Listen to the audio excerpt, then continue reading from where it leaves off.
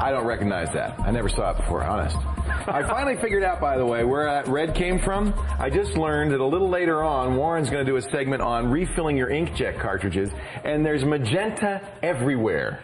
Everywhere. Ray Maxwell, the man who taught me magenta is not a real color. That looks like a real color to me, but that's true. It's faking you out. Ray is a color scientist, a photographer, a raconteur. He tells great stories. He's a historian, a pilot, and today he's going to show us a little plug-in for Photoshop that's just taken the world by storm. It's called Color Effects from Nik Software. Right. And I got a review copy, and I've just been playing with it like crazy, but we thought, this is the guy.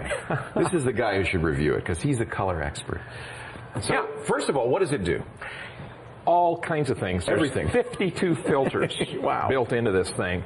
And it's great fun. Let me say that right off the bat. You can play with this. You can kill more time with this than, you ever imagined. Let's jump into it, and I'll show you some of the fun things. Now, I've got a picture here. This was shot over on Salt Spring Island. This happens to be Mount Maxwell. Oh, wow. Yeah. That's your family's mountain, is it?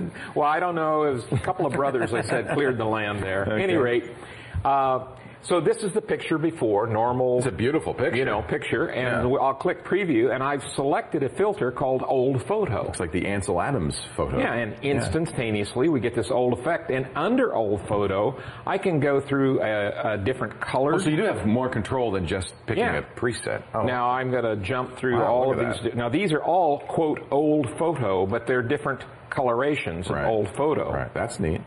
And, I kind of am partial to this one up here.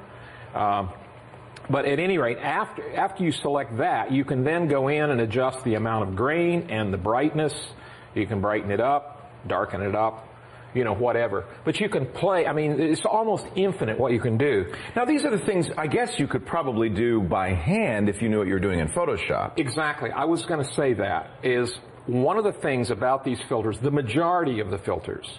You can do these things in Photoshop, but it's a multi-step process. Right. It's much quicker, faster, easier. For somebody like me who's not a Photoshop whiz, this is a nice tool because it gives me some basics that I would not know how to get to in many cases. Also, some of them that are multi-step processes, like 4 processes, are you going to guess what those processes, I wouldn't know. Yeah. Where this, you can just play what if, zip through it, and immediately, see what's going on. Now, let me tell you some of the things I don't like about it. Okay. Number one, it's priced like Vista. It's very, well, there's 3 different versions, aren't there?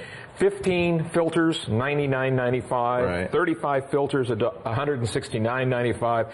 And if you want all 52, it's $299.95. $300 is a lot for a plugin. And this is the thing. I say, Photoshop is $649. Right. And you get about 70 filters in it. Right. And you get Bridge, and you get Adobe Camera Raw, and all the other stuff. But on the other hand, if you're a pro photographer or somebody who's doing this a lot, to have these, it might save you time, might save you money. Exactly. It might be worth your while. Right. You'd have to judge whether it's worth your $300. Exactly. So let's play with a few others. I'm going to jump down here to Solarization.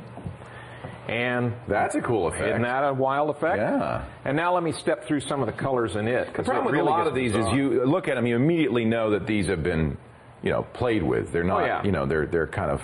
They're really exotic. Yeah. And far out, I like the ones that are a little more subtle like that, where it could have been a monochrome shot. It could have been a black and white shot. Right, exactly. And then people go, wow, that's neat. Are you shooting ASA 400 black and white film? What are you, exactly. Yeah. Now, I'm going to go down to something a little more conventional, and that's just a straight vignette here. And what's that doing? Well, we'll just bring it up. Oh, I see. And now I'm going to open up the size here. All right. And then you can go from a round to an oval. Okay, you can adjust the edges, the opacity. You can play with these. Great for wedding photos. Yeah. And portraits and that sort of thing. Right. Now Lightroom and Bridge have these techniques as well. Yes, exactly. And then I'm going to go to another one, which there's a variation on this one called Vignette Blur. And again, I can adjust the size, but all it does is blur the edges rather than blank them out. Okay. These are artistic effects that are often used by pro photographers. Yeah. And then you wanted a strange film look. Let's go to infrared film. Ooh. Okay. And again, there's all kinds of variations. I'm going to go to some of the color ones. Ooh, pretty. But again, if you're doing... How much use are you going to have for that? Yeah, how often are we going to use these kinds of things? There are some practical ones. There's a flesh enhancer. Yeah. Now, did you play with that at all? Because I'm curious as to how valuable that would be. I tend to use Smart Sharpen in the... Right. For a similar effect. Right. Okay. And inside Photoshop. So you may not really need that. That's my opinion. Yeah. Now, the one that I thought was quite interesting in this is the film effects, because people are always asking me, they're saying, Ray, now let me click this off a second. This is the before picture. Okay, this is pretty subtle. Very subtle. Yeah. But people are always saying, hey, Ray, I want it to look like Kodachrome. I want it to look like Ektachrome or whatever. So I'm going to turn that on, and right now, this is AGFA. And now I'm going to slide down and pick one of the Fujis. A little different look. See the greens come up. Well, this is interesting. So you're actually saying this is what the film, if you shot it with different film, what it would have looked like. Now this is Kodachrome 200. In your experience, because I know you've probably used all of these films, is this pretty accurate? Yeah, so-so. Okay. Pretty good. But it's like a caricature. But again, you can go through and kind of pick and choose what you like. Now, let me go from Kodachrome to Ektachrome, and you'll see the greens go dark. And stronger. Yep. Now that, a lot of people ask for that. Now the only thing is... That's a good looking shot when you do that, I have to say. It's a good looking to begin with. But. Exactly. When people ask me for these old effects, there are times when those are appropriate. But what I always say is, hey guys, with Adobe Camera Raw and Photoshop, come up with a new effect. Yeah. You know? Don't get stuck in the old world forever. So your recommendation is...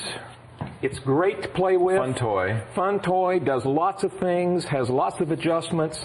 You can, spend hours with it. I think it's a little pricey. Right. I'd rather see, if they came out with 52 for $100 and a quarter, 150, that's below my threshold of paying. $300. Right.